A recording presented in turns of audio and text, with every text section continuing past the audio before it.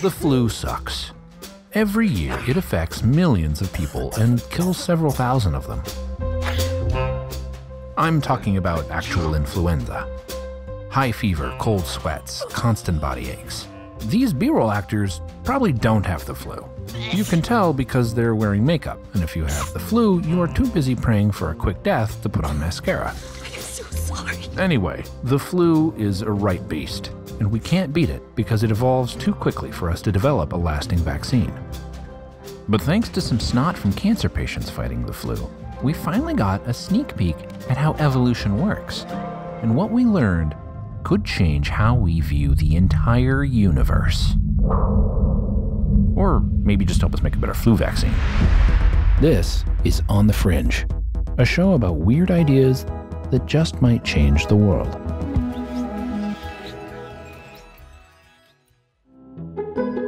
Viruses like influenza have a very short generation time. For humans, a generation that tends to be 25, 30 years. For a virus like influenza, it's less than 12 hours. This is Jesse Bloom, an evolutionary biologist at the Fred Hutch Cancer Center in Seattle. He's super cool and super smart and everything, but we're actually here to see one of his graduate students. My name is Catherine Xue. I'm a graduate student at the University of Washington, and I study how viruses evolve. I've been really interested in viruses because they're some of the fastest evolving things on Earth. We usually think about that change happening over really, really long spans of time, like thousands or millions of years. But I'm super interested in how living things can change in much shorter amounts of time, just maybe days or weeks or months. The reason the flu is so difficult to beat is the same reason it's great for studying evolution. It evolves super fast. So you make a vaccine to fight one strain of the flu virus, and before you know it, poof, it evolves and you need a new one. For a long time, I was kind of abstractly just curious about this question of how much viruses could possibly change within someone in the short time that they're sick.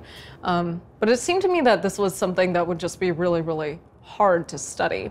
For one thing, most people who get the flu don't even go to the doctor, let alone have their mucus tested to see if it has the flu virus. And even then, it would only be a single data point. It didn't seem like it was possible to study how the flu evolved in one person over time until her advisor made a random discovery. I was down in the coffee shop at the Fred Hutch, and I was talking to Steve Pergam, who's in charge of infection control for immunocompromised cancer patients. I said, what are you up to these days? And we started talking.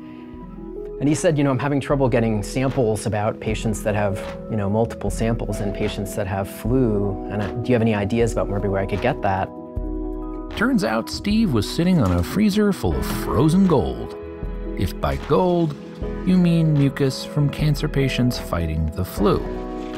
While most flu infections might last a couple of days, the immunosuppressed patients at the Fred Hutch Cancer Center had flu infections that lasted for months.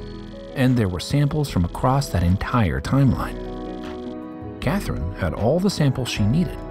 She began to sequence the RNA of the flu samples and immediately had a surprising result. Like really, really surprising. The first set of samples that Catherine sequenced showed that the flu evolved in ways that no one expected. So I saw these two mutations that were almost perfect matches with each other. They arose within a couple weeks, they made up about half of the viral population, and then they kind of went away. In that initial analysis, I realized that there was a lot of evolution going on. It was pretty complicated, and something interesting was happening.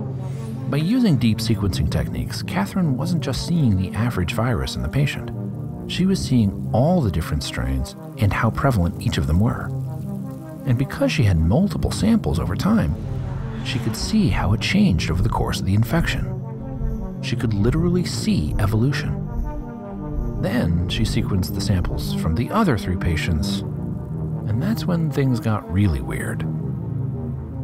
When she finally sort of put this data together, and she looked at these different patients, and she saw the same mutations appearing in multiple different patients, and we saw the evolutionary process is in some ways repeating itself multiple times. That, to me, was kind of the eureka moment.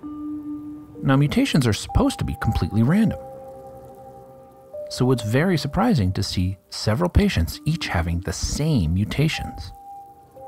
These are 4 patients who are different from each other. They're not giving each other the flu. They have very, very complicated medical histories, very, very different infections.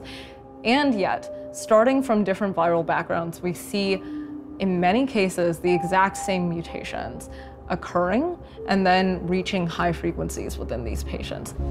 Not only did these patients have some of the same flu mutations arising independently from one another, they also shared commonalities with how the flu evolved globally. The snot from these patients was a preview of how the flu would then evolve out in the world. Sort of like looking through a crystal ball, except it's made of boogers, and seeing a glimpse of the future. Someday soon, this means we can expect better forecasting for flu vaccines. But it also means we have a new perspective on evolution as a whole. It raises huge questions about how predictable or repeatable any evolutionary process is. But the most important takeaway is this. A 20-something graduate student in Seattle changed the way the world looks at evolution. And you are watching videos on the internet, which is great for us. Don't stop watching these videos, please, God.